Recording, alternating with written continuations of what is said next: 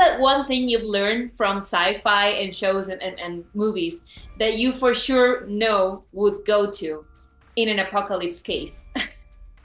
Oh, that's a really good question. No one's actually asked me that before. I don't know about all sci-fi and apocalyptic movies, but I would say in this one, don't light a fire after dark.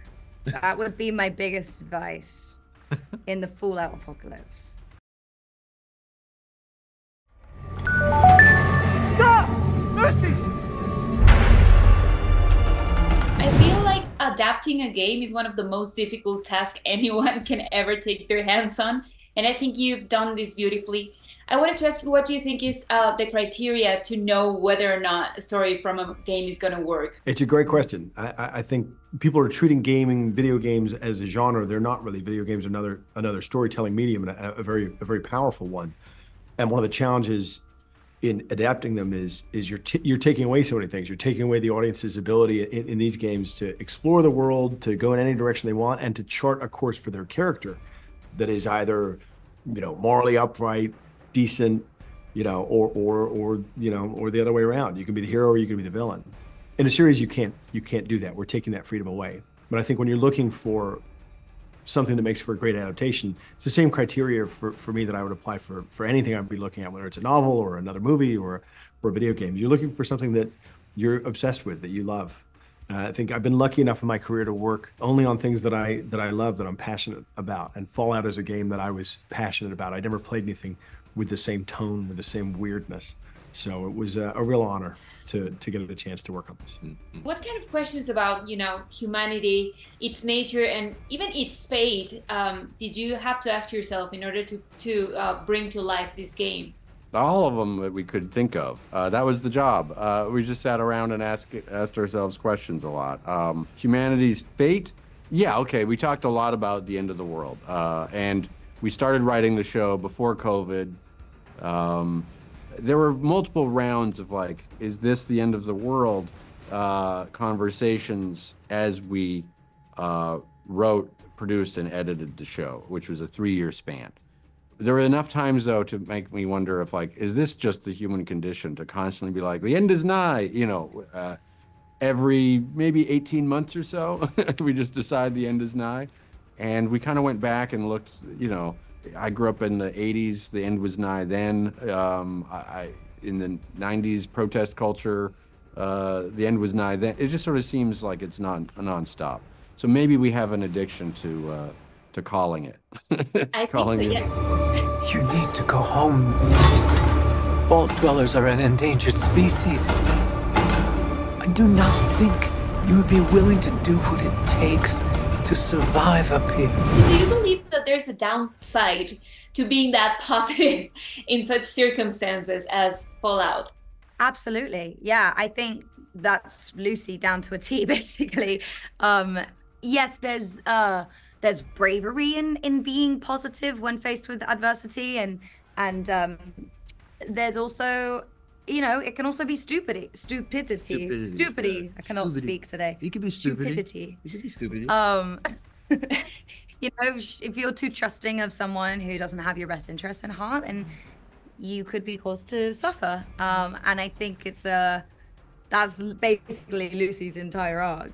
Yeah, no, I totally agree. I think there's a value to it, of course, but I do think that it seems like the world of the wasteland is built, and to strip that from you, it's nothing but lesson after lesson of how you are going to be, you're hurting yourself by trusting, and you know what I mean? It's like we all end up like the ghoul if we spend too much time in the wasteland. You know what I mean? It's like that's where we're headed, and we maybe lose our positivity. Okay. Well, Ellie, if it makes you feel better, I was watching this show and I was like, I would definitely be Lucy in these circumstances. I would be that person. I don't think that's a great thing to survive, but I also think that this character is amazing. And I also feel like, as audience members, the only actual chance we have to see what would happen if it was the end of the world or the apocalypse or anything is this type of show. And I feel like we feel like we know what to do just because we see you doing it in the show. What's that one thing you've learned from sci-fi and shows and movies that you for sure know would go to in an apocalypse case? Oh, that's a really good question. No one's actually asked me that before. Well, I don't know about all sci-fi and apocalyptic movies, but I would say in this one, don't light a fire after dark. That would be my biggest advice in the Fallout apocalypse. Yes. I thought you were gonna say find friends. Find friends, shelter, water, food. All of that goes without saying, Aaron. I feel like everybody knows that's what you're supposed to do in the apocalypse. I don't know. I know, you gotta find shelter. Oh, we also lost. Jonah, what is it that you think would people would take from Fallout to in survival mode? And then Kyle, what is it that you know you for sure would do in this case that you've learned from TV and movies? Bring water. Lots of water, sunscreen. Water and sunscreen. Can't go wrong with sunscreen. Now, I think one of the things that's interesting, the Fallout, all of the Fallout games in the series kind of points to is this sort of essential ingredient for survival. You know, as Americans, we tend to think, well, we need a gun, and you'd need a rock to hit someone over the head with. I think that the point to me, one of the points of the series is that the essential ingredient for survival is community. We don't make it by ourselves. And what would even be the point of making it by yourself, right? That humans are essentially, a communal animal, and that, one of the things that's so surprising about the games and the series is that when Lucy's character makes it to the surface, expecting to find a handful of, of miserable orphans, what she finds instead is community after community. That there are these factions that have survived, that there are groups of humans that have banded together to sort of make it. Some of them good, some of them not so good. But I think that, to me, if you ask me what I would need to survive the apocalypse, it would be community. Yeah, I mean, all Fallout is a accumulation of all the ideas that everyone has ever had. There's references to Canicle for Leibowitz. There's references to A Boy and His Dog, Mad Max. This is sort of the collage of the history of end of the world fiction. So yeah, I hope no one gets any ideas, but my hunch is they already have them. I mean, maybe they can survive with those ideas. Who knows, right? Yeah. I do think there's a tendency for people to think that they do really well in the apocalypse, and I think there's a hubris there that is maybe misplaced. But, yeah, I don't think we do so. If you insist on staying, then you will have to adapt. Lucy is almost like an alien in this world. Everything surprises her. She's discovering the world in a very naive way. What is it about this world that, even though you didn't know anything about it, still surprises you even now? I think it's about kind of unlearning everything that we take for granted. I think you have to kind of strip back and think, okay, well, if you're actually in a vault your entire life and coming up to the surface, and Jonah said a great thing. He said, I don't think you can see very far, which I thought was really interesting, because your eyes wouldn't know how to focus on a long distance when you've only lived in the vault, and there's a limit to the amount of expanse expanse that your eye can perceive. How you can take in light, how does dirt feel under your feet, wind, anything like that. All of those experiences are completely brand new. So you're right, she is like an alien or like a newborn baby who was just in a 28-year-old woman's body and just has to live life for the first ever time. I think there's a lot that still surprises me, but that's something that I'll never forget. It's having to strip all of that back. I've never been challenged to do that before. Kyle, I love that we don't really get to know a lot about your character in the first episodes, but we know he's a big deal and a huge thing. And I feel like you have a very unique talent to keep mysterious, in your characters. And I wanted to know, how do you manage to do that and to show it on to the audience, even though you do know what's going on and what's going to happen? Well, thank you. No, I think I'm helped a little bit by my past, my previous roles.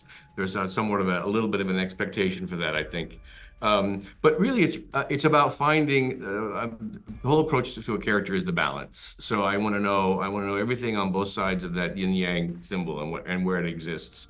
So he's a very positive, upbeat, character in the beginning, and he really believes in what he's doing.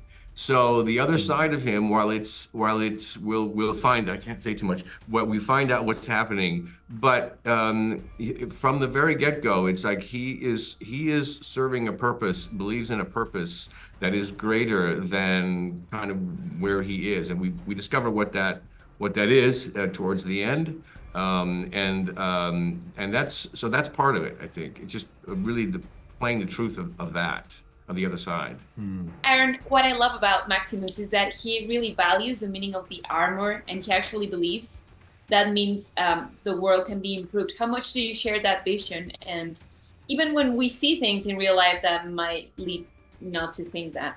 Yeah, I think that there's something admirable about seeing the real ideal of something, and ideals get often, I guess, tainted by or abused by, some in the real world. It really is a beautiful thing to him, and it's something that is really close to him, and it's his greatest desires for the power, or what he thinks it means and what he thinks it does for him. But it's an incredible adventure. I can't wait for you to get to finish this thing, because it goes all over the place. Tomorrow, so they say, will. I think that both of these characters' values are sort of challenged because there's no law, like there are no rules. How would you describe their concept of justice? That's a great question. I mean, I think that every part of your experience on the wasteland is coming up with your own personal moral code and your own personal definition of what justice means to you. Is it the golden rule, or is it vengeance? Is it an eye for an eye, or is it kindness? I don't know, what do you think? I think for Maximus, I think he sees it as eye for eye. I think that's what's always been done to him, I think, these two characters, it's amazing that they get the opportunity, to take from each other and help one another with what I think they both are needing is maybe potentially in the other at some points. But yeah, what a wild ride the wasteland is, isn't it? We're so excited for people to finally get to watch this. I see